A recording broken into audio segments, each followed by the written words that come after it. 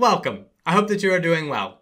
By the end of this video, you will be able to add pictures to the scores that you are creating in MuseScore. Now, in order to do this, we are going to use the import image function in MuseScore. Let's get started. So you're going to want to have MuseScore open. And in order to import an image or add a picture to your score, you're going to need a frame, either a horizontal frame or a vertical frame in the music. Now, most scores have a frame already on the music when you start. So right here, when I click inside this box, you see how the lines, the dotted lines turn blue? That's the frame. So once that's highlighted, I can right click in that frame, and then it's a vertical frame, and I can look for an option for add, and then I'm going to add an image. So right there is the option, so I'm going to click that.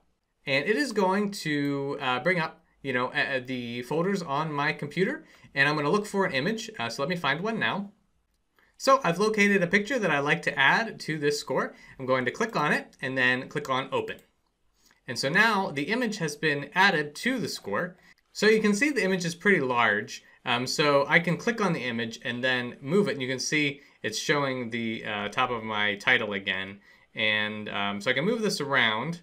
Now, in order to resize this, I think what you would have to do, there we go. So there's a little handle. So if your image is very large like mine was, so you have to drag it the whole way to this side, and then you'll see there's a little handle on the right hand side. I click that, and then I can drag it to the left, and then it makes the image smaller. So I'm making the image smaller, and now I've got an image that makes more sense. And you'll see that the score automatically adjusts to whatever size your image is. And so that's the main way that you can add an image and then move it around on the score. In order to delete an image, you just select it and then click delete on your keyboard. Now let's say you did not have a frame to start with. Let me show you how to find the frames. So what you're going to do is you're going to select a measure. You have to select a measure first, and then click on add at the top left, and then you're going to go to frames, and then for this one you could do a vertical frame. And so that's the kind of frame we just had. And now I'm going to have the frame there, and once the dotted lines turn blue, I can right click and then add the image like we did before. So that's how you can add a frame so that you can add the image. So again, you need the frame in order to add the image. Let me show you what happens. If you want to delete a frame, you can just click the frame. Once it turns blue, just click delete on your keyboard. If I were to try to add a frame by itself, you'll notice that if I click it, it says that I need to select a measure. So you must select a measure. So let's say I selected this one, and then let's say I wanted to add a frame. And let's say this time I wanted to do a horizontal frame. So that way I separated the two measures from each other. And then I can click that frame, resize things, right click, and then add the image like we did before. I wanted to point out one thing. You may have noticed this camera icon on the top of the page whenever you are working with your score.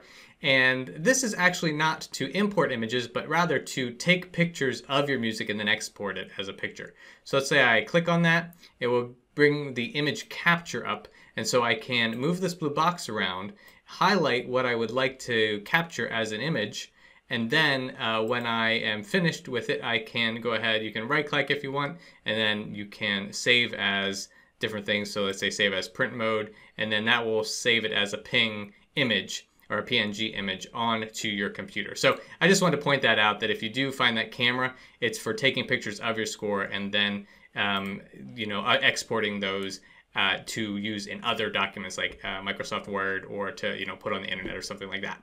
So you now know how to add pictures and resize them in the music that you are creating in MuseScore. If you have any questions, feel free to drop them in the comments section below. I do my best to answer those. I have other MuseScore tutorials available. I will put links to them around this video. If you enjoyed this, please like and subscribe. I thank you, and I'll see you in the next video.